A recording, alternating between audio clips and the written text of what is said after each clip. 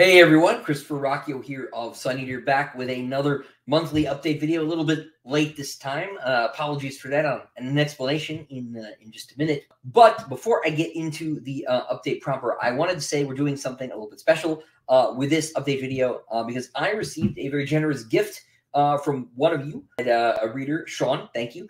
Send me a copy of this, which of course is the hardcover of Demon in White. And we're going to be doing a little bit of a giveaway here on the channel. To be entered to win, all you need to do is like this video and kindly leave a comment down in the comment section saying who your favorite character in Suneater is and why. I will be picking my favorite answer and sending this book to that person. So, and I'll do that. I will pick the winner a week from today. Whenever today is, whenever this video finally goes out. Because, of course, we are very late in the month of May, very late to be doing an update video. The truth is, I actually recorded a Suneater update back on May 2nd. It is currently, as I'm recording it, it's the 15th. You'll probably see it on the 16th or 17th, which I think is about as late as it's ever been. There's no rule that it has to be right at the beginning of the month, but the things have gotten a little bit away from me between one thing and another. What happened was I went and recorded the update on the 2nd. Was going to edit it on the 3rd and post it, but I think that was right around the time the DAW told me they were reprinting the hardcover of Empire of Silence, and I suddenly found that my update video was worthless and needed to be redone. And then we had some other things come up, some other problems, and the month has sort of gotten away from me. This has been a tough month. This has been a bit of a mess. If you haven't seen, the Diamond Edition was delayed. It was delivered to me unsaleable. It was pretty horrifically misprinted, so we are reprinting that now, which is, as you can imagine, has been just a delight. But there is, of course, some good news. We're about a month and a half out now from the release of Disquiet Gods. After, of course, the release of Disquiet Gods, and everybody seems to be really liking it, with a couple marginal exceptions. But it seems like Disquiet Gods is in the contention for everybody's for everybody's favorite Suneater book. So that's great. I'm really glad that you all have been enjoying the new novel. Really glad that everybody's been checking it out, and it's been fun sort of reading everybody's reactions and reviews and theories. Everything's been overwhelmingly positive, which is encouraging. And Queen of Mid Ashes finally got its remaster put out. It was supposed to be out a couple months ago, but we had Disquiet Gods coming, and so it needed to get pushed back because I didn't want to be competing with myself. But in case you missed the memo, Queen of Mid Ashes is out in a new standalone edition. It's got a new cover by John Barry Ballaran and has been sort of re-copy edited, re-typeset. It is now up to the standard of the Dregs of Empire, and it is available as a singleton for the first time ever in hardcover. So if you missed that, a link to that as well as to Disquiet Gods will be down in the description. So that's sort of the good news out of the way. Where am I on writing? This is where the bad news starts to creep in. I'm about 45%, 50% done with Shadows Upon Time, but I've had to take a bit of a pause working on that because there have been a bunch of other projects that are sort of coming due. As many of you know, I'm working on 3 different special edition imprints of the series. This was originally intended to sort of remedy the fact that the books were not available in hardcover. Of course, DAW went and made Empire of Silence available in hardcover again, which is wonderful. Never thought that we would see the day. It's just great that that happened. And you can order a hardcover copy of Empire of Silence right now if you would like to get one. They are on Amazon. They are available wherever books are sold very soon. I believe they will be available at Quailridge Books. So if you want to order a signed copy, stay tuned. I'll be doing a special video for that as soon as we can. See if we can't sell a few more. I know folks have been wanting that hardcover for a very long time. But I set out to make these special editions to sort of ameliorate, at least for a few hundred, couple thousand of you, the fact that there weren't standard hardcovers available. Now we just have 3 special editions that I am working on all at the same time. We're working on Howling Dark for the Diamond Edition, getting that developed. The cover should be in very soon. I'm working on the backup story for that, which is a Genon point of view story called Fallen Angels. I've outlined that. I'm planning to start it later this week. I'm working on Empire of Silence for Derrida Books, which I learned I've been saying wrong all these years, and Rob never corrected me.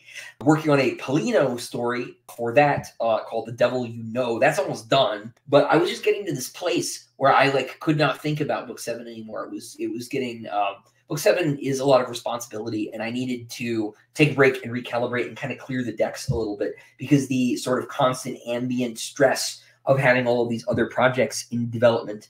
Because of course there's also the Broken Binding edition. We're working on not just Empire of Silence, but Howling Dark and Demon in White simultaneously, and I've been doing art direction for all three of these at once.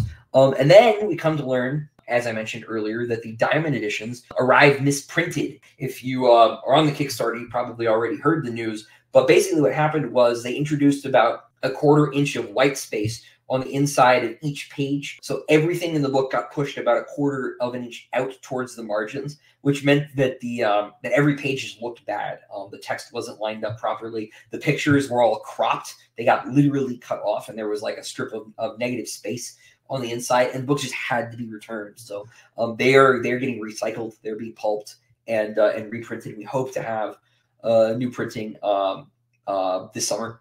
They said by July we should have the books, and they should be on their way. As you can imagine, this is causing me no end of pain. Let's say these books are already 5 months late, thanks to delays from the artists and then from Brandon Sanderson eating all of our paper, which is that's really what happened. Brandon Sanderson ate my homework, and we use the same printer and the same paper stock, so it's a bit of a nightmare. But yeah, so they are working on reprinting that. I'm working on the second one of that, and we've got 2 other special editions going on. I'm working on short stories in order to sort of clear the decks, like I said, so that I can get back to book 7. Hopefully in June. I'm finishing this Polino story. I'm writing this Genon story, and I decided to go ahead and pull the trigger on writing the bonus story for Tales of the Sun Eater Volume 4. That'll be out later this year, but I want to make sure it's all set to go. And since I'm taking a pause to write short stories, I thought I would go ahead and get that in now so that I can work on that later.